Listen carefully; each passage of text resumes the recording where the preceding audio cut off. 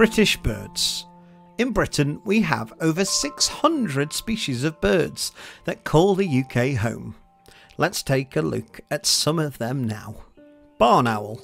Did you know that barn owls were nicknamed demon owls in some areas because of the sound they make?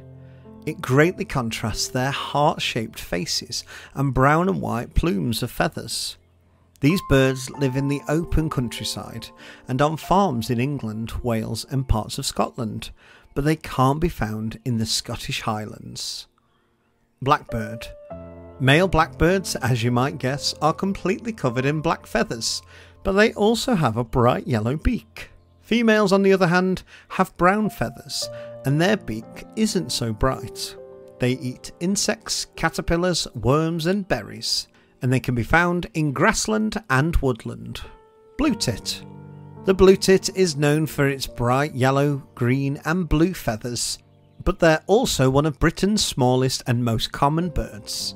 They love to eat caterpillars, but also eat insects, spiders, fruits and seeds. You can find them in hedges, parks or even your own garden. Common kingfisher.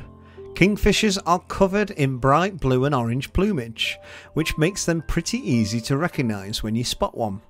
They live by rivers and wetlands, expertly hunting fish with their long and sharp beaks. Robins. Each robin has a totally unique red breast pattern.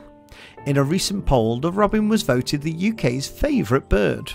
Robins are omnivores, as they can eat anything from berries to spiders. Robins will sing all year long, although they are quieter in the summer when they molt. Mallard duck. Mallards are large ducks that come out during the day. They live near water such as lakes and ponds. They are omnivores, so they eat underwater plants, seeds and acorns. They also eat small fish and insects. The males have green, purple, brown and blue feathers, whereas the females have mostly brown feathers with some blue.